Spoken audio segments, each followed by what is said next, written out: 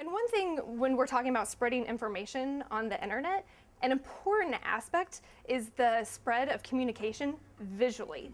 And you guys might have seen this in some blog posts, but Facebook holds the largest library of photos in the world, and these little tiny small squares down here is Flickr and the Library of Congress.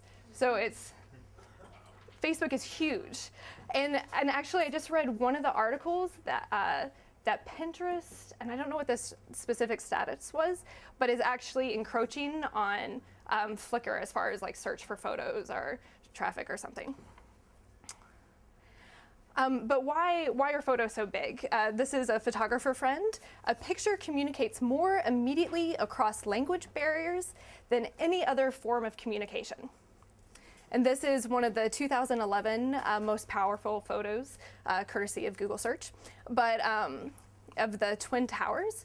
But we are in like the age of short conciseness. You've got Twitter that has 140 characters. You've got capture people's attention super fast.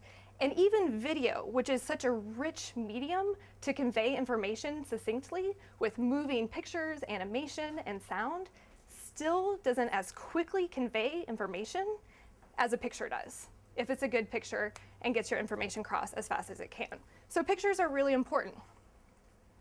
But also going back to Facebook and tying in Facebook to all of this. Early on, this is from F8 this past year, like the growth of Facebook. Over here, when they released the product, the photo product, that was back in, what was that, 2005 or so. Huge, huge turning point for Facebook for the growth.